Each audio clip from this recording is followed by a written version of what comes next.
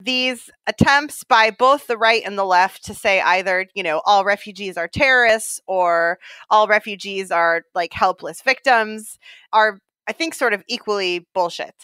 I think it's worth keeping in mind that this is a country that was settled by immigrants on stolen land, that we killed huge numbers of people to take over. We did not earn this land.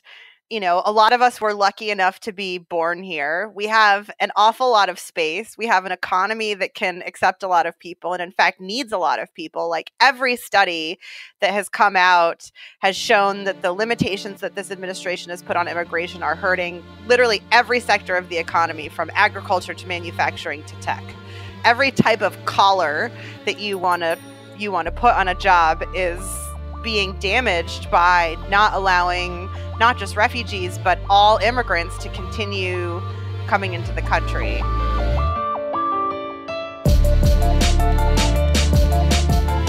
Welcome to Let's Give a Damn, the podcast that inspires and equips you to give more damns than ever before. We bring you the amazing stories of people from all walks of life who saw something wrong and gave a damn about it. I'm your host, Nick Lapara, and I'm incredibly thrilled to bring you today's conversation and guest. A few weeks ago, I did a podcast with Zach Iscol. Remember him? Amazing human and the founder of Headstrong, Higher Purpose, and Task and Purpose. During our chat, he mentioned the name Becca Heller. He shared a bit of the work she does, and I immediately thought, I need to meet this woman. She must be on the podcast. Zach told me he would put me in touch with her and that she was going to be on The Daily Show with Trevor Noah that very evening to talk about Trump's refugee ban. Tomorrow is World Refugee Day, and my guest tonight is the director and co-founder of the International Refugee Assistance Project, a group that has helped more than 200,000 refugees and displaced persons find legal pathways to safety. Please welcome Becca Heller. I watched it, and I immediately connected with her spirit, her vision, and her passion. I emailed her, she agreed to be on, and today you get to hear the fruit of our conversation. Becca Heller is the co-founder of IRAP, the International Refugee Assistance Project. They organize law students and lawyers to essentially help displaced persons. IRAP serves the world's most persecuted individuals and empowers the next generation of human rights leaders. Remember just a few days after Trump became president and he issued the first version of his Muslim travel ban? While many of us were irate and didn't know what to do to help, Becca and a few other organizations rallied literally thousands of lawyers in just a few hours to go to airports to assist refugees as they arrived in the U.S., only to be turned away. I was glued to Twitter during those days as these lawyers tirelessly served refugees in such incredible ways, and I had no idea Becca was one of the masterminds behind this incredible effort. I imagine some of you would like for me to shut the hell up so you can hear more from her. So let's get right into it. Here's my conversation with the incredible Becca Heller.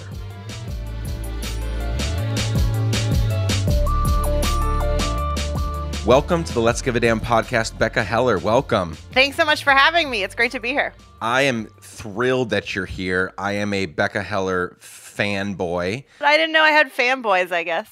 Oh, you do? Well, you do. You do now, and here's why. At least one. Because, yeah, you have one. But here's why. So I'm going to give for those listening, a quick backstory as to why you're even on here. A few weeks ago, I interviewed our mutual friend, Zach Iscol, on the podcast. He's talking about you. He's talking you up in the conversation. He just went on and on about Becca Heller this, and I was like, I don't know if I know her. What does she do? So he told me, and then he emailed me later that day and was like, she's going to be on the Tonight Show with Trevor Noah. You need to watch that. And so I was like, oh, cool. Well, she's on the Tonight Show. That's really cool. So I watched it. Unfortunately, I watched it after the fact because I don't have who has live TV anyway these days. And so I watched it afterward, and I just knew from the moment you started talking and interacting with Trevor on his show, I just knew that I wanted to speak to you more because I loved your attitude, your spirit, your wit, and obviously your passion for refugees and helping them in the way that you do. So thank you for definitely being here, and I'm excited to dig into your story a little bit more over the next few minutes. Thanks for having me. Yeah. So let's begin this way. We're going to get into the work that you do and how you got into it and the impact that it's having in a few minutes. But before we do that, share with us a little bit of your backstory, because I'm looking for clues, the people, the places, the things that formed you and made you into who you are today. Because I think we will probably pick up on some stuff maybe that happened through your life that kind of led you down the path that you have gone, or maybe not. But let's explore that for a minute. So just share a little bit about your story with us. My backstory. I have been really obsessed with my own death from the age of about 3.5. Okay. And not obsessed in a positive way, like for a long time afraid. And then I actually did exposure therapy about it when I turned 30, which largely helped me not have anxiety over it anymore, which was pretty amazing. But I've always it's been sort of an obsession of mine that life is really short, and that we don't have that long on this planet, and that all that you can really do about it is try to make the most of the time that you have. So a big sort of guiding principle for me in how I try to exist. And I happen to not believe that you get another shot. I don't believe in afterlives or reincarnation. For people who do, I'm jealous. I wish that I did. But so I think it's about sort of making the most of the time that you have here. And that manifests in a number of different ways. But I think one of them is just a desire for the time that I've spent on this earth to have been net positive for the other people who are on the earth at the same time as me. So I've always just been very motivated by, the plight of the fellow humans who are on this long, strange trip with me. Okay, so from 3.5, you started feeling that, but what kind of happened along the way that helped you think more clearly about the brevity of life? And I too, I do believe in the afterlife. I'm a Christian, but I'm also with you in that this life that we have, the one that we currently have, it's short, it's unpredictable. You and I could, you just talked right before getting on the phone about a health scare in your family, and we just don't know how long we have. And so I'm a huge proponent of, one day we're going to die. I think about death every day. I'm just like you, although I didn't start at 3.5. But what along the way, helped you develop those thoughts, thus leading you toward the kinds of things that you ended up doing? Was it family members, or just your personal study, or things you saw as you were in elementary school, then middle school, high school, or what was it? I really don't remember. Okay. I remember seeing a homeless person. I don't know if it was the first time I saw a homeless person, but it's my first memory of a homeless person. I grew up in the Bay Area. So homelessness is really visible, especially because it doesn't get cold in the winter. And right. At least at the time, there wasn't a lot of enforcement against sleeping on the street. And because it didn't get too cold, sleeping on the street was a feasible thing to do in a way that it's not in New York, at least in post-Giuliani New York. And I didn't live in pre-Giuliani New York, so I can't speak to that. But I understand that things were different anecdotally. And I remember asking I think I was 4 or 5. And I remember asking my parents, why can we have extra room in our house. Can he just come home and stay with us? And they were like, no, he can't. And I don't remember what explanation they gave me. I mean, my parents are, my dad was a doctor. My mom was a teacher. They're both sort of in the caring professions. They're both very sort of public service oriented people. I don't think they would consider themselves activists, but definitely in they like to help and they want to help people. And so I suspect that they gave me an answer that was fairly Bay Area liberal lefty, but I remember just being completely confounded by it and just but we have extra space and he has nowhere to sleep. Why can't we take him home? And that stuck with me for a really long time. And I think all through middle school and high school, I continued to be really bothered by the way that I saw injustice manifest around me, but I didn't feel like I knew how to do anything about it. I think part of it was being young, and part of it was just not feeling empowered or not knowing where to start. I mean, I think a lot of people at any age often feel that way, especially these days, that they look around and they're like, oh my goodness, the problems of the world are so large. What could I possibly have to contribute? And then I fucked up applying to college. Okay, yeah. I applied to 2 places, early decision. And long story short, they found out and they both revoked their offers of admission. So then I was just going to go to UC Berkeley and transfer. Nothing against UC Berkeley, but you can walk there from my parents' house. And I did not want my parents to be able to walk to my college dorm room. That was a big thing. You wanted to get away. Yeah, pretty much. At least driving distance. And I was talking to one of my best friends from high school one night on the phone, and he I'm sure he put it more nicely than this, but the way that I remember it in my head is him saying, you're always talking about how you want to help people and you really want to make a difference. Like, now is your chance. Why don't you put your money where your mouth is? Like, take a year off and try to make yourself useful. And he never ever would have actually phrased it that way. So that's just the way that I internalized it. And so I did. I turned down Berkeley, decided I would reapply, and spent a year first in London with a service learning project, actually working with refugees by total coincidence. And then when I ran out of money, I came back and lived with my parents, and I did AmeriCorps, which I just found like incredibly empowering in terms of like the tools that they gave me and the projects that they allowed me to take on and the coaching I got. And so I feel like by the time I started college, I had a much better sense of, okay, there's injustice in the world, but like actually you can do things about it.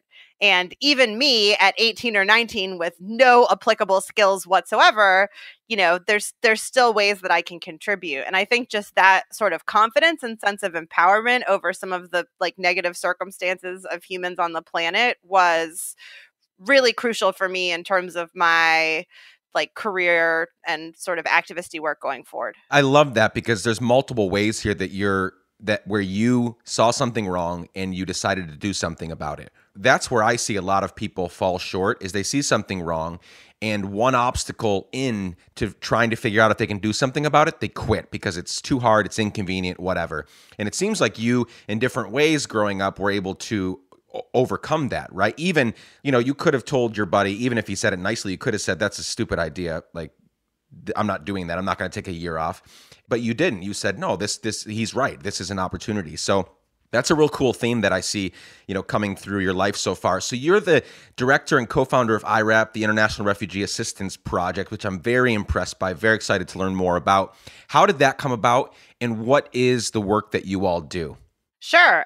So I was between my first and second years at law school, and this will tie in many of the themes that we've just discussed, actually. And I was doing an internship in Israel, and there just wasn't really enough for me to do, in part because in Israel, it turns out they practice the law in Hebrew, which I didn't manage to figure out before I got there, which is on me.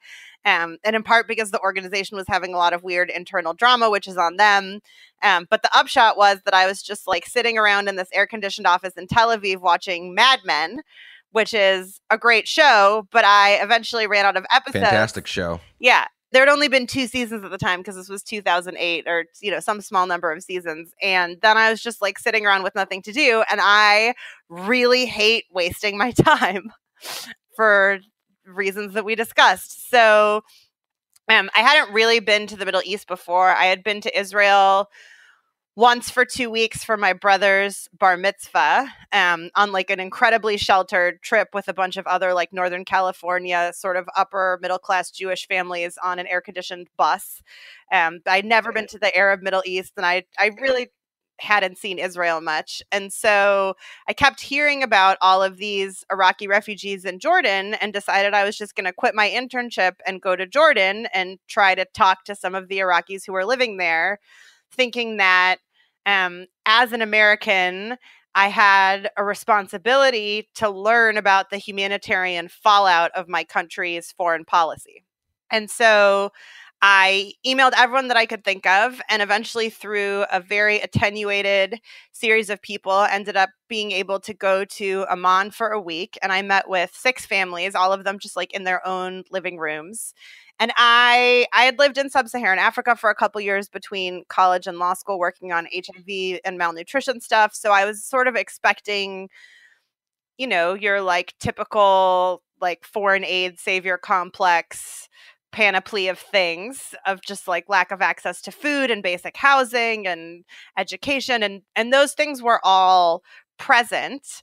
But what I found really surprising that I hadn't been expecting was that every single one of the families independently identified their primary problem as essentially a legal problem, which is that they couldn't go back to Iraq because something really horrible had happened to them that had forced them to flee. That's the definition of a refugee, that you can't go back to your home country because of something really awful. It's a simplified version of the definition. But they couldn't stay in Jordan because Jordan, like most of the countries in the Middle East, is not a signatory to the UN Convention on the Rights of Refugees. So they just didn't have access to any services. They couldn't work.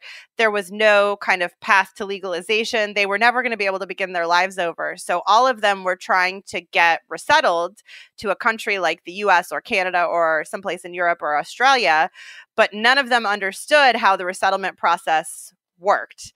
Because it's in retrospect, because it doesn't make any sense.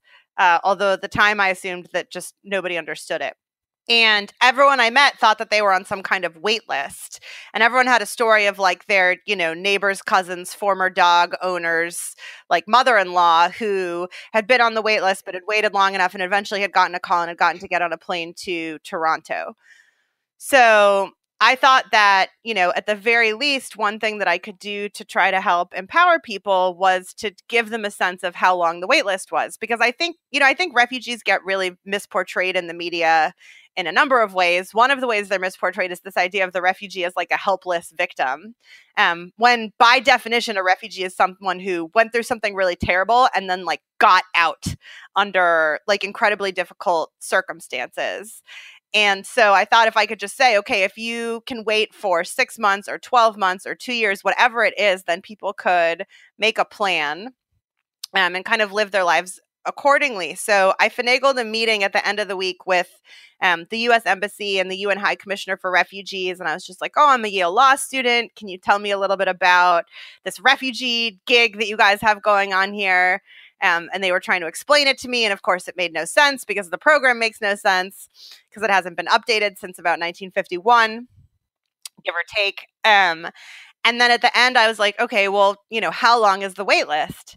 And they said, what wait list? Oh, my word. Yeah, I at first thought that the wait list was like this nefarious rumor that like the US and the UN were deliberately propagating to try to like placate refugees. Because it's like, oh, don't be mad that we're not processing your applications fast enough. Like there's a wait list, we swear. And then in thinking about it and talking to a bunch of people, I eventually came to at least theorize, if not realize, because I still don't know for sure, but I strongly believe that the waitlist rumor actually emerged from within the refugee community itself. Because if you are living at the bottom of a deep, dark hole, in order to get out of bed in the morning, you have to believe that there's some kind of light at the top. And so I think they invented the waitlist as sort of something to hope for in a really hopeless place. And the fact that the best symbol of hope that they could come up with was also the symbol of an inefficient bureaucracy that isn't working struck me as so tragic that I wanted to try to go back to school and try to do something about it. And that's really how I got turned on to the issue. And how my idea, at any rate, to do something about this started. Thank you for kind of retelling some of that. I mean, it's both tragic and hopeful that you did something about it. But again, you could have, at this point, you could have said, "Well, I'll figure out how I can get involved." But you could have just kind of taken a very passive, "I'll help when I can." But you went on to co-found IRAP. How did that happen? How did that come to fruition, and what exactly is happening today? Because I know, because I've been scouring your website and I love the work that's being done. I want to figure out how to get involved. I'm not a lawyer or anything in that capacity, but from the moment that you came back and said, I want to do something, how did this all come to fruition? So a group of students at Yale Law sort of came together and decided to found a student organization to assist the refugees. And then our supervising professor, Mike Wishney, called us into his office one day and said, you guys aren't providing legal assistance to refugees, are you? And we sort of punted and we're like, oh, that's an interesting question. Why do you ask? And he said, because that's illegal. You're not lawyers. You can't provide legal aid to people. And we were like, oh, shit, we better find some lawyers. So we realized that law firms would come to campus and recruit all the time. So we just started calling around to law firms and saying, hey, do you want to, get to know some of us better? Why don't you supervise us on these cases? And so this model emerged whereby we would get cases referred by NGOs or individuals on the ground. And then we would assign the cases to teams of law students matched with lawyers at private law firms, and the firms would cover the cost of the case. And I'm really obsessed with efficiency, again, because, life is short.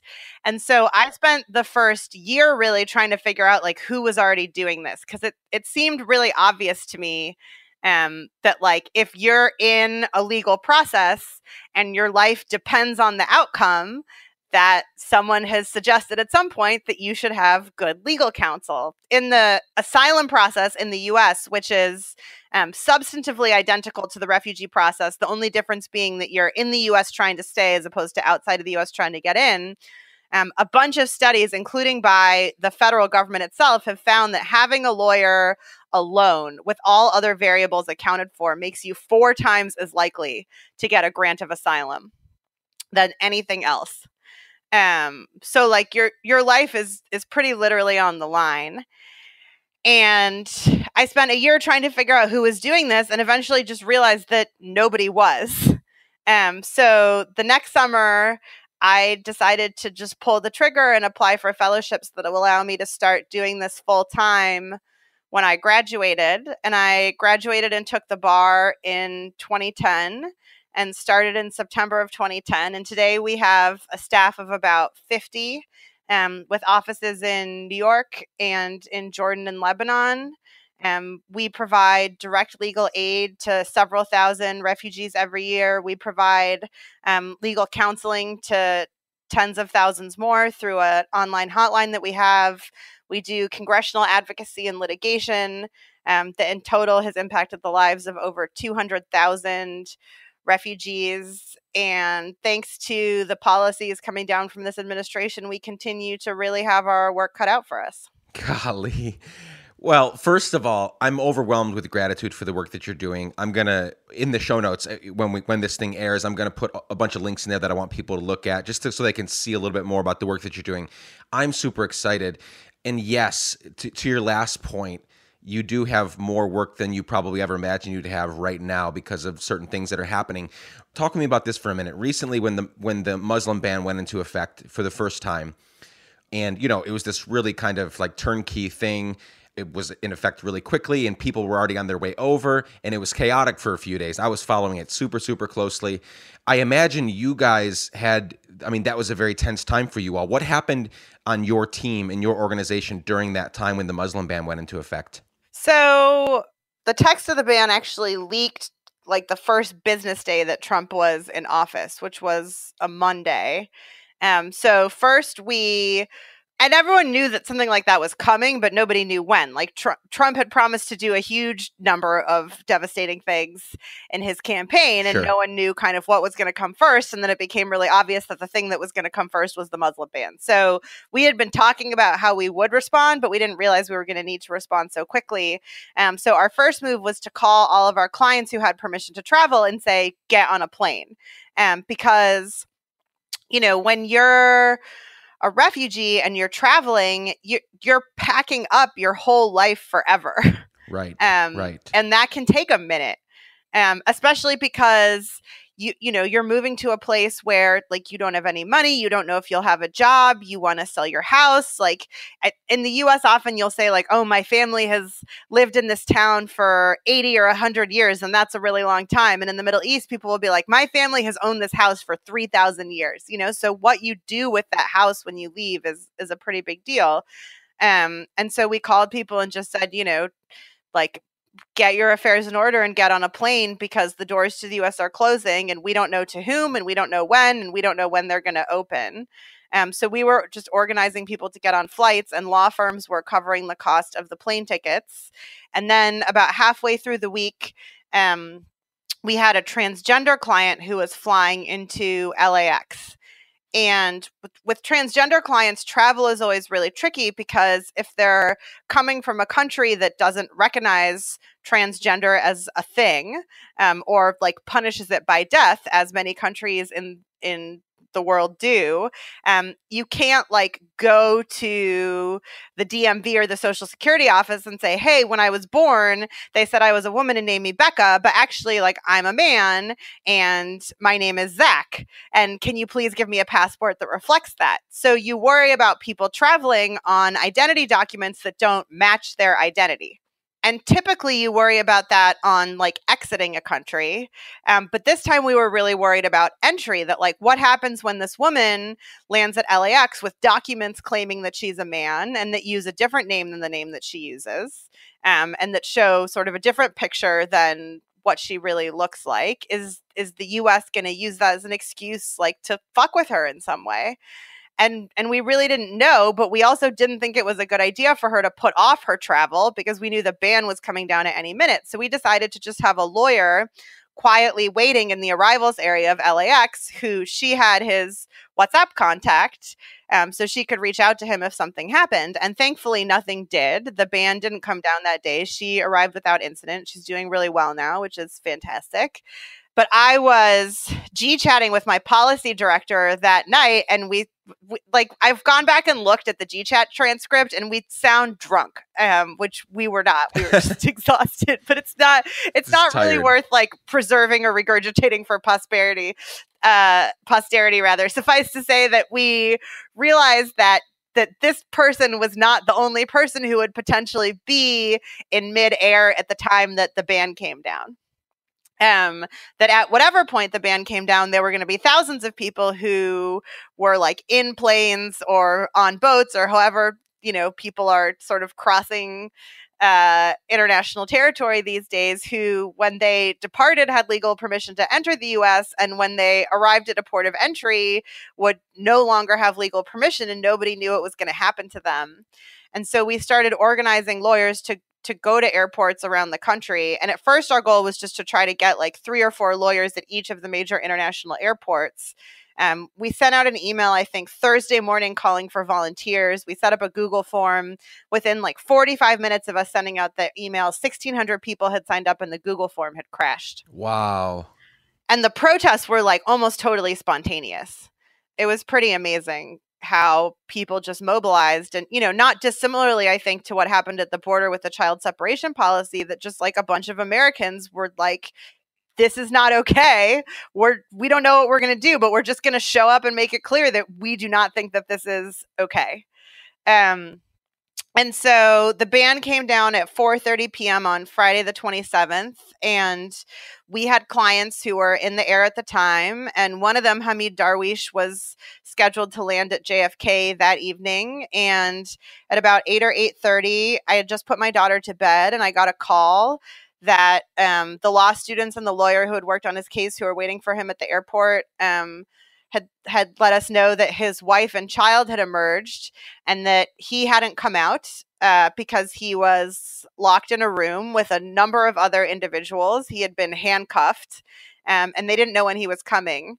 And Hamid worked as an interpreter for the U.S. military in Iraq for 10 years on a forward operating base, which, amongst other things, means that he's been through a minimum of 20 military grade level security clearances. And yet, under the travel ban, he was a national security threat. So I called my law school professor, a friend of mine at the National Immigration Law Center. We looped in the ACLU and basically came up with the idea to file a class action lawsuit. We didn't know who was being held at airports because they were essentially like turning the airports into black sites. So you didn't even know who was being held there. So we just filed a class action lawsuit that said anyone who's being held pursuant to the travel ban is being held illegally and has to be released.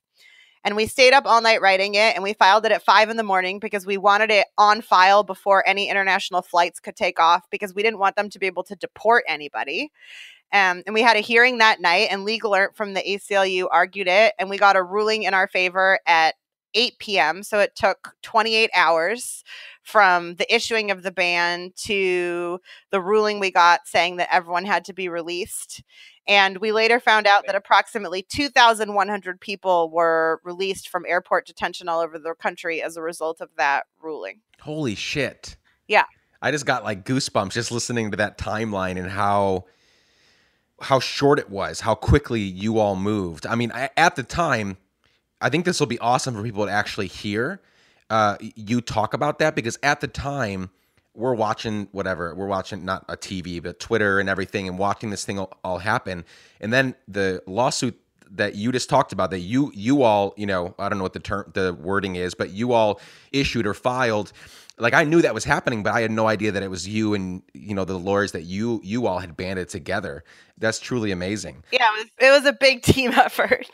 I mean, it was us and these other organizations, but also it was like America. Like, I didn't get to the airport until something like noon on Saturday because I had been up trying to deal with the lawsuit, and then we were being inundated with like press calls at that point. So I didn't know that there were protests. And I got to JFK and there were like thousands of people outside. And I remember calling my deputy legal director and being like, who the fuck are all these people? And she was just like, they're Americans. Like, they showed up because they're pissed off about the travel ban. And I was like, oh my God, that's amazing. That is amazing. Becca, if I could hand you a microphone that could reach the ears of all Americans, the reality is, you know, refugees more than most, if not all, you know, Americans, with the exception of a few. You know refugees super, super well. They're everything about them. So if I could give you a megaphone that could reach all ears, what would you want to communicate to Americans, especially those that haven't traveled much, and especially those who have not gone out of their way to get to know a refugee? Because most places, not everywhere, obviously, there's a lot of people out in the middle of nowhere that, you know, there's not a lot of refugees there, but most people can become friends with a refugee. I mean, they're everywhere. They're in all of our cities. They're in all of our towns. So what would be your message to all Americans regarding refugees? I mean, number one, like, there's no singular message about refugees, right? There's 65 million displaced people in the world. Like, you can't essentialize them. Like, everyone's had a different experience. So these attempts by both the right and the left to say either, you know, all refugees are terrorists or all refugees are like helpless victims are, I think, sort of equally bullshit. You know, I think it's worth keeping in mind that this is a country that was settled by immigrants on stolen land, that we killed huge numbers of people to take over. We did not earn this land. You know, a lot of us were lucky enough to be born here. We have an awful lot of space. We have an economy that can accept a lot of people and, in fact, needs a lot of people. Like, every study that has come out has shown that the limitations that this administration has put on immigration are hurting literally every sector of the economy, from agriculture to manufacturing to tech. Every type of collar that you want to put on a job is being damaged by not allowing not just refugees, but all immigrants to continue coming into the country. And I think, you know, refugees, like all immigrants, are the things that they have in common are that they have a big dream, right? Like, things aren't great for them at home. Refugees are being persecuted. Things are really, really bad for them at home, but no one wants to leave home. There's a poem by a British Somali poet called Warsan Shira, and it has this one line that says, "No one leaves home unless home is the mouth of a shark. No one puts their child in a boat unless the water is safer than the land." Nobody wants to leave what they know and where their family has been for generations and go somewhere else. It has to really take something serious to push you to go. So everyone is fleeing something. Everyone is dreaming of something bigger, and everyone is willing to put in the incredibly, incredibly hard work to do that, whether it's the work of navigating the resettlement process, of, you know, getting through the Northern Triangle and up across all of Mexico and across the border, the work of starting your whole life over with, you know, professional degrees don't translate. So tons and tons of our clients are things like doctors and engineers whose degrees just aren't any good here. So they're stocking grocery stores now, but they're hoping that their kids can do better. I just think that like the one thing that all immigrants have in common is that they're escaping something really difficult, wanting something much better, and just willing to work their asses off for it.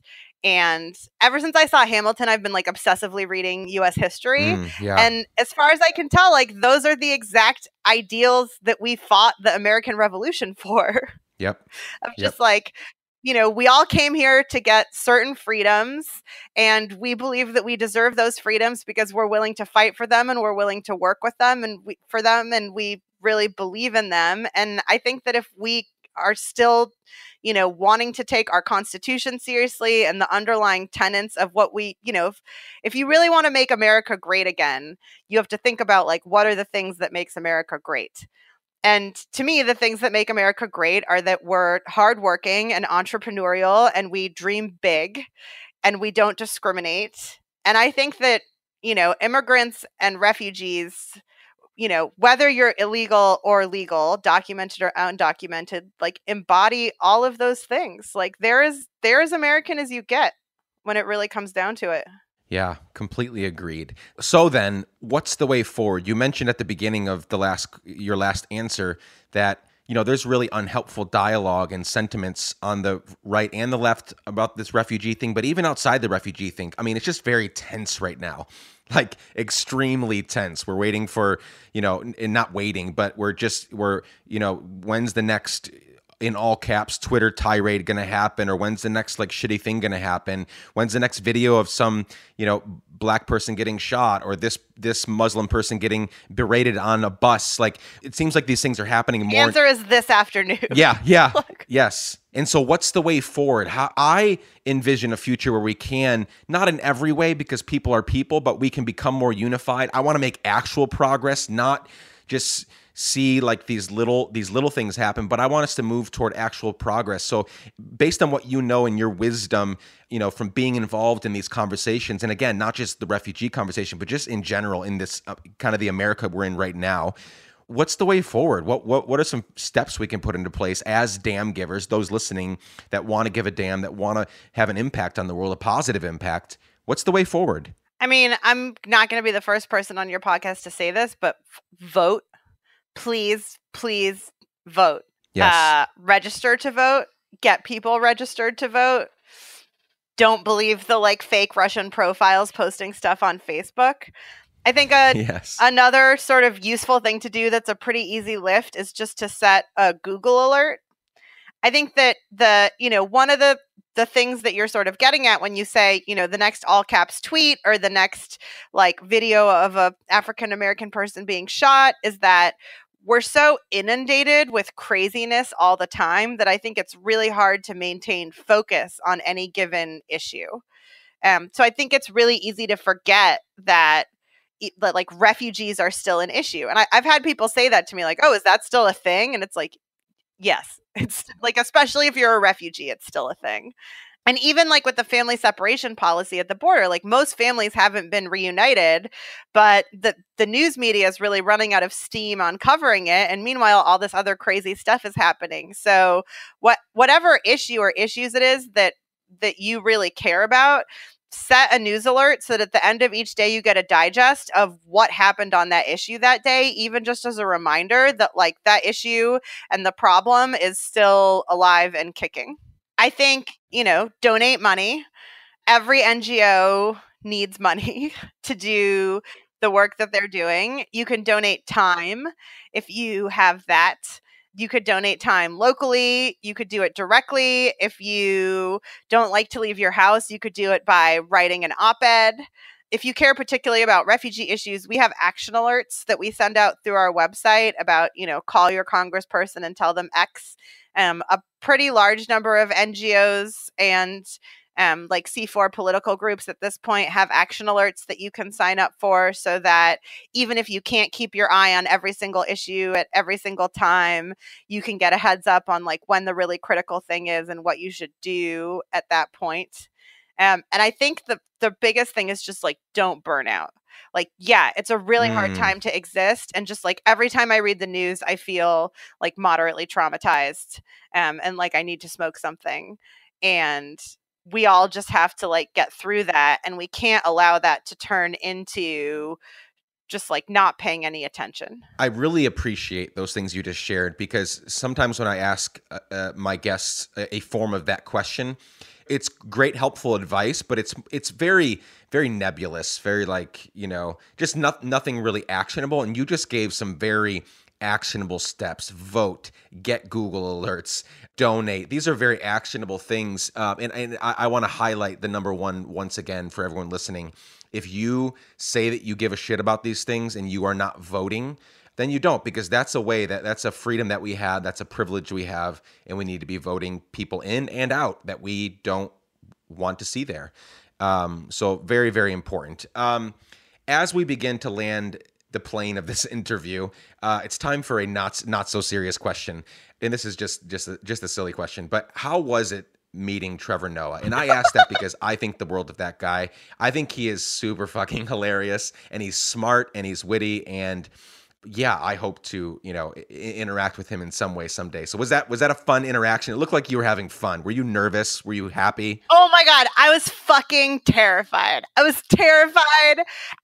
prep for the show, like I watched interviews he did with sort of other people that ran NGOs. And then I also like talked to people and said, what's it like to be interviewed by him? And the two pieces of advice that I got the most, one of which I obviously ignored. One was don't try to be funny. Like he's the funny one.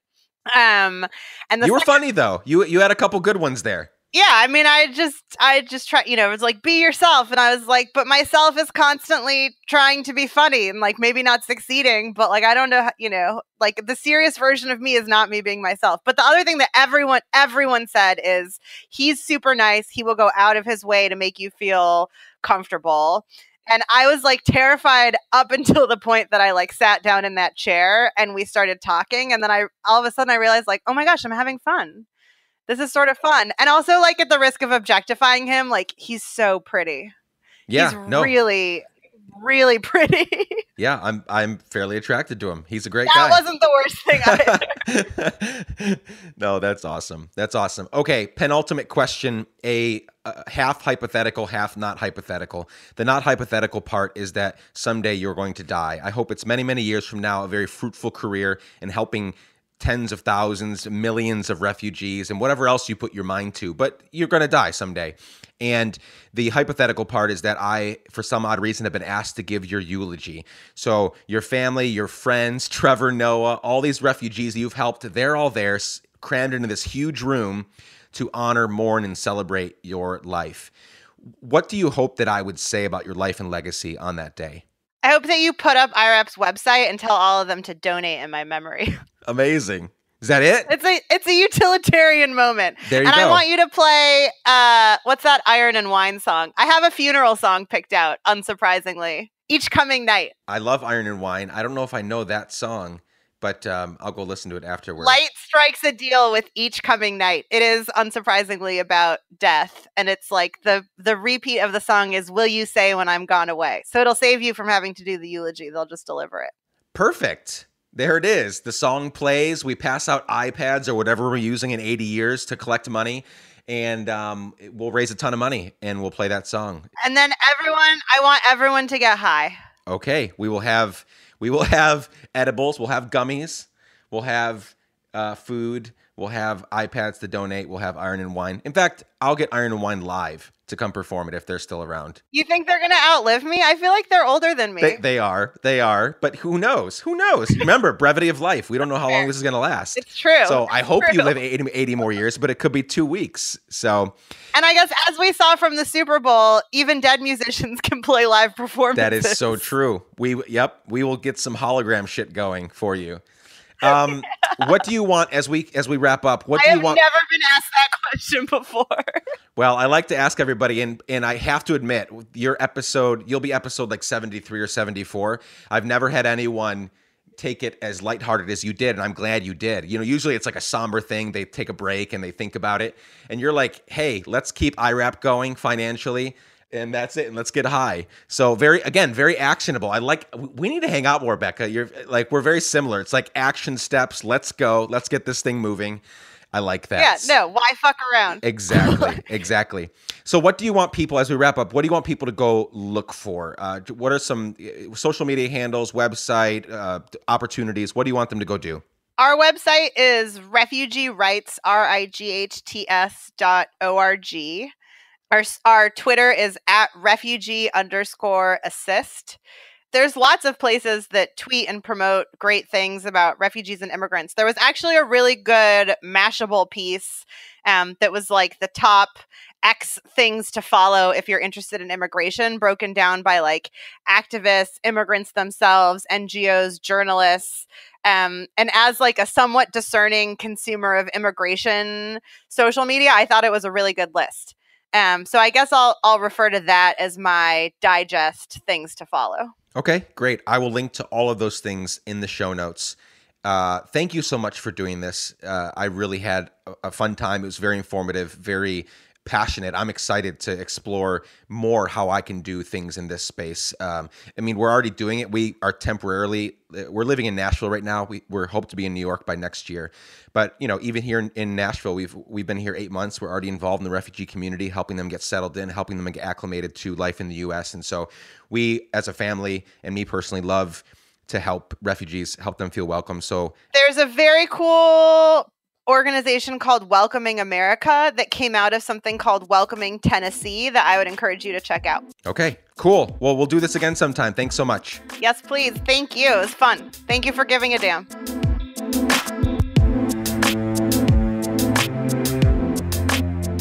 Dear friends, I hope you enjoyed my conversation with Becca Heller. I hope you were encouraged and challenged also. Per usual, show notes for this episode, including links for Becca and IRAP, can be found at podcast.letsgiveadamn.com. That's podcast.letsgiveadamn.com. I would love to hear your thoughts on this conversation.